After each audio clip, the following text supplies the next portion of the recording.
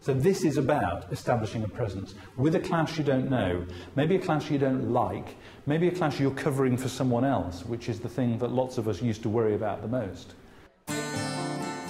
At King Edward VI School in Suffolk, head teacher Jeff Barton is helping new and trainee teachers develop what he calls the micro skills of the effective teacher, invaluable for taking the class you've never met.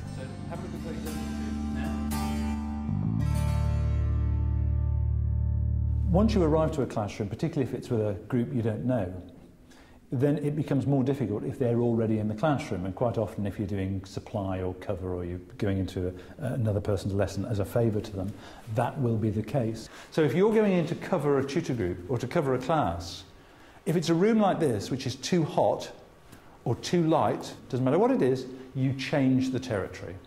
So we would open the door with confidence, walk in, say good morning, bags on the floor, please everyone. Do you mind just opening that window for me a little bit?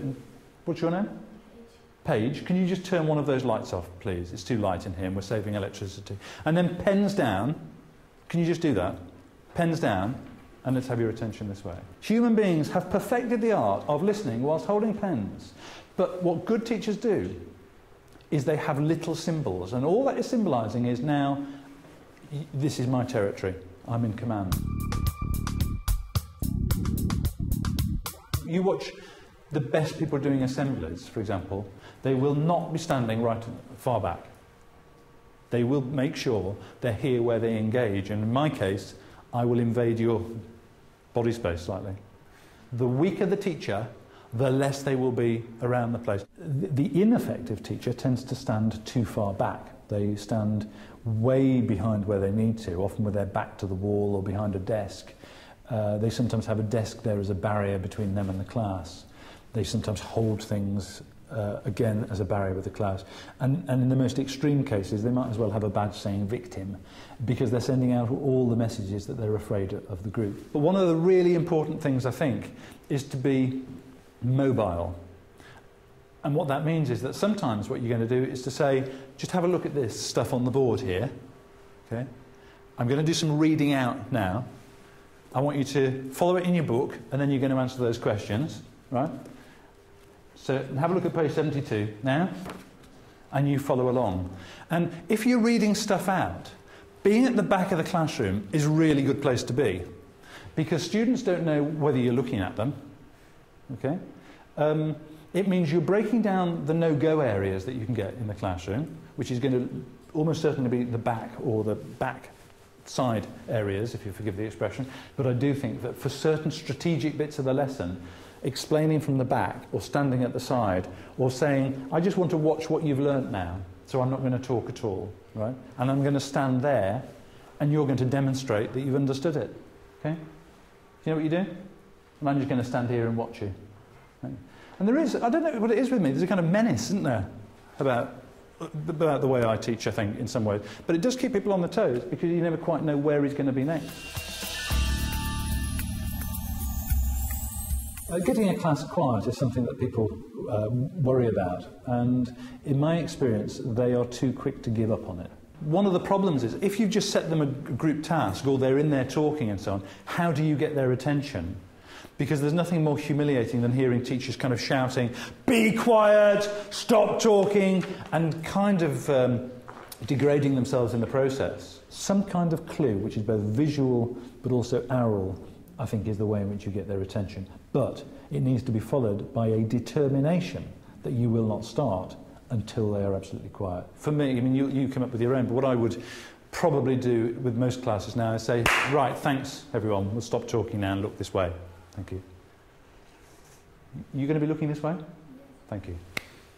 And you can see, all I'm going to do is I'm going to absolutely stand here until everyone is looking this way and listening.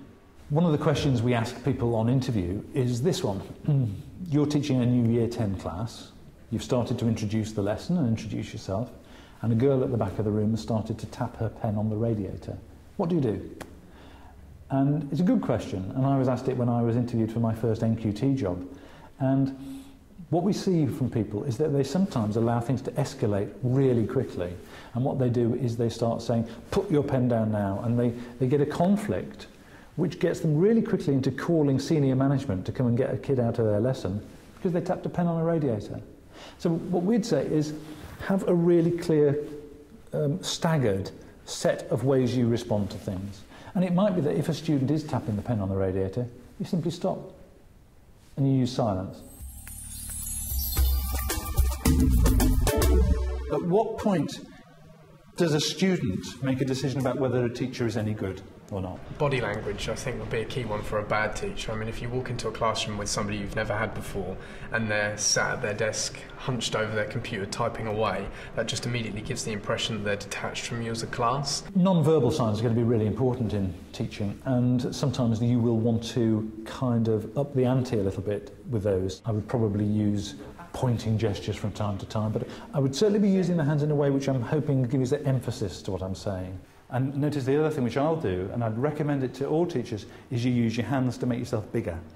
It gives you authority, so that it's a bit messianic, isn't it? But nevertheless, I would definitely, when I'm talking, be doing gestures like that, so that we're identifying that I'm now kind of in charge.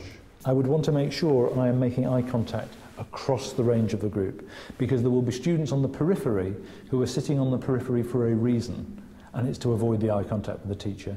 And therefore, although it can be fairly robotic, and I'm told in my style it's fairly robotic, I will simply make sure I am looking right the way round and constantly doing it. The more you go and watch teachers at work, whether they're good or they're not so good, what you'll notice is that what it comes down to is not their subject knowledge, it's where they stand, how they make eye contact, how they use their voice, how they praise, how they switch on lights, how they open windows, and all of that kind of stuff.